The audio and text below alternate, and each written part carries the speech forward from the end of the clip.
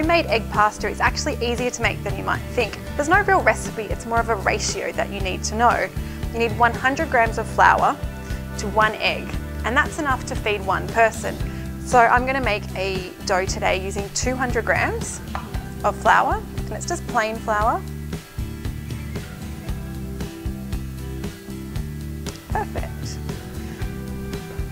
And we're going to put this onto the clean bench, just in a mound. I'm just going to make a well in the centre.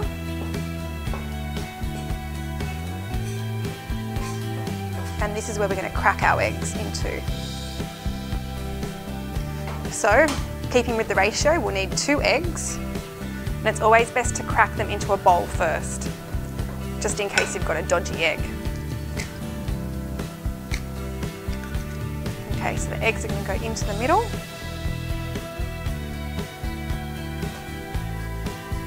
Make sure we can capture both of them. And then what we're going to do is gradually work that flour into the egg. And at this point I also like to add a little bit of salt. You just need a little pinch.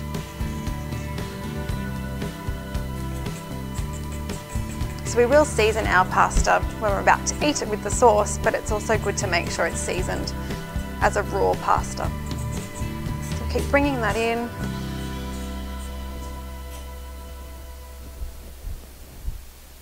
Then at this point, when you kind of get a bit of a gluggy mess, you can start using your hands. This is where it gets a little bit messy. Pull it all together.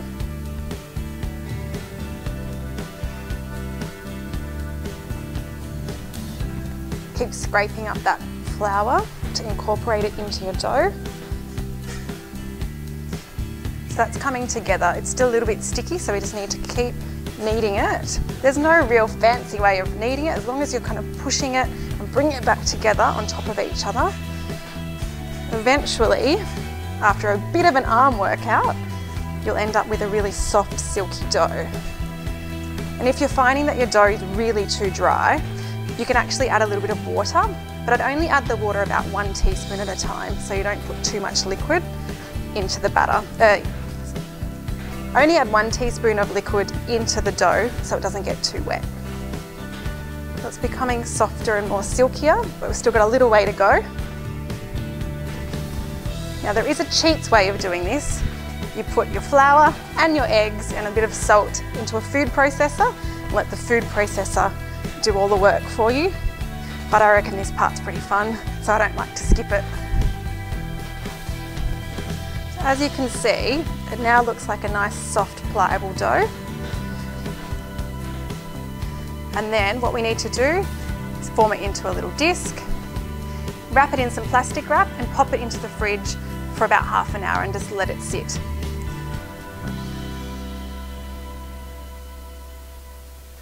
Okay, so the easiest thing is to cut your dough in halves, and if you've made a really large quantity, you're probably best to actually cut it into quarters, but seeing this is only a small amount, we'll just go in halves. So take 1/2 and take it over to your pasta machine. Now it's important that you start on the largest number first, so that's I'm starting on number 7. So number 7, which is the biggest gap in between the rollers.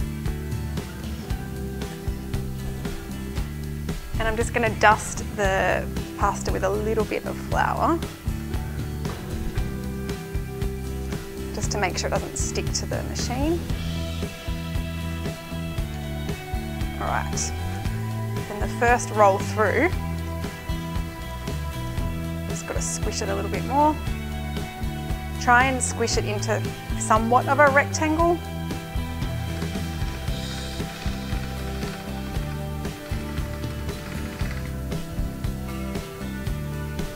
And that's our first roll. Then we'll do it again. Then I'm going to fold it in half and roll it again. Then we just continue to do this, making the gap in between slightly smaller each time. So now on to number 6. just going to fold it in half again.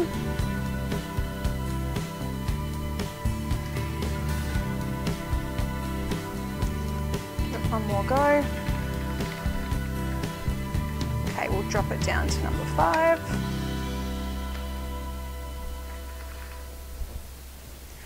Now on to 4.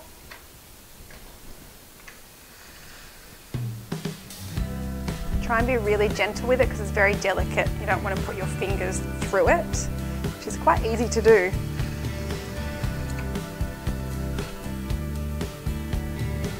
And just guide it out.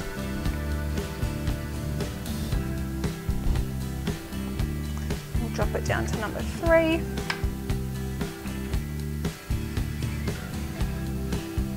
Now at this point, it does become a little bit more difficult to handle because it is quite long. So what I'm going to do, I'm going to cut it in half.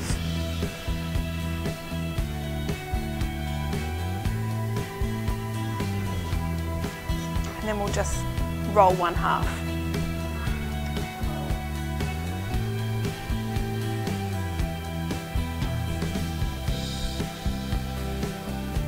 Okay, and then I'm going to go to number 2. Generally speaking, you don't want to go any thinner than number 2 if you're making like a fettuccine or a tagliatelle pasta, because it's actually quite thin at this point in time, as you can see. So that's looking quite beautiful. We'll do the other half now.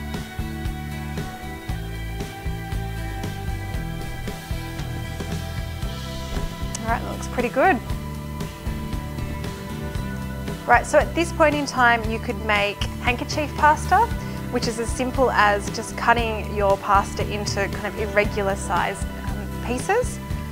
Or, what I'm going to do now though, I'm going to make fettuccine. So we just change the setting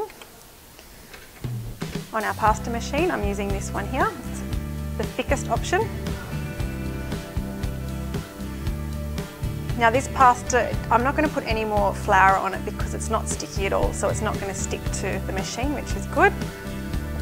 But if you find that it is a little bit sticky, just make sure you do dust it with a little tiny bit of plain flour. Now in we go. You can see beautiful strands of golden pasta. So you can shape them into mounds.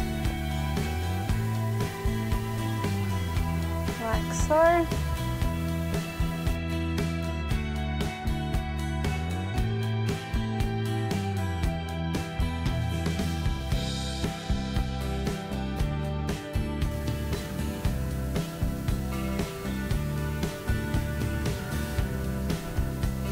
So this makes a really silky, gorgeous pasta, and it'll take next to no time to cook. Okay, so if you don't have a pasta machine at home, don't stress, there's a couple of ways you can do this. You can go old school and use a rolling pin. This way it just takes a little bit more muscle power. And if you don't have a rolling pin, you can also use a bottle of wine.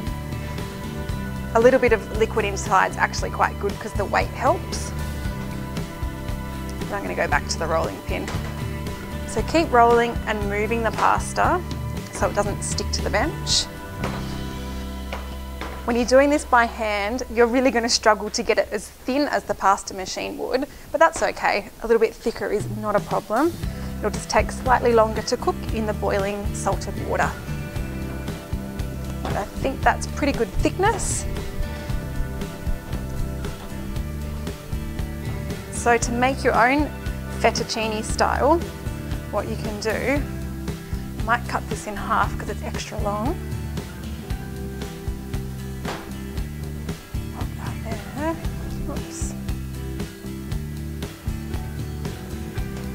And then just grab a little bit of flour. Just flour your hands up. You just don't want the pasta to stick. So what I'm going to do is actually fold this over.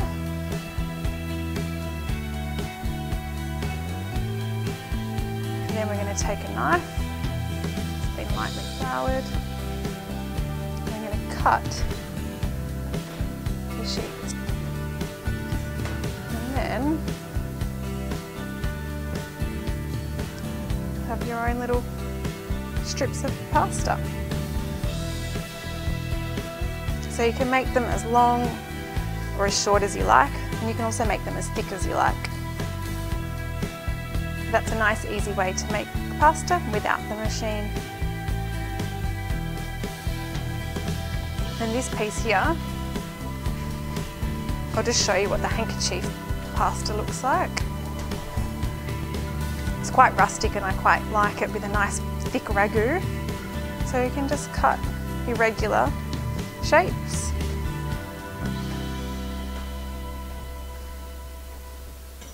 Like so. And when that's cooked up, you just get these beautiful shapes of pasta. Easy.